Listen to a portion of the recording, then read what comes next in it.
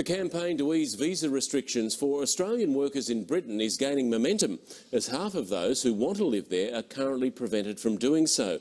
Ministers are being pressured to approve a new scheme for nations that have the Queen as head of state, but who don't have the same visa rights as Europeans.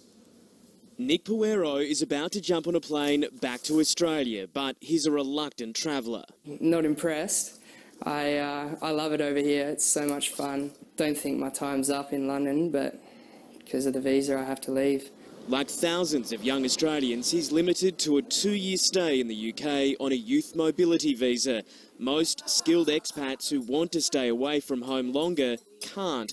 The cost of sponsorship is often too high for the small businesses they work for.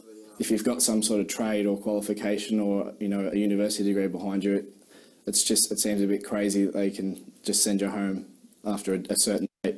Now calls for more open immigration between Australia, Canada, New Zealand and the UK are gaining momentum. An online petition has attracted nearly 70,000 signatures. Those four nations are so similar to each other, have so much in common.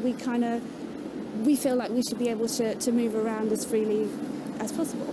The number of Australians granted visas to work in the UK is up 11%, but over the long term, immigration from Australia is down. The petition will eventually be handed to politicians here in London, where there is already some support for the UK to be kinder to its Commonwealth cousins. We all pay taxes, we work hard. Before eventually returning home. In London, Hugh Whitfeld, 7 News.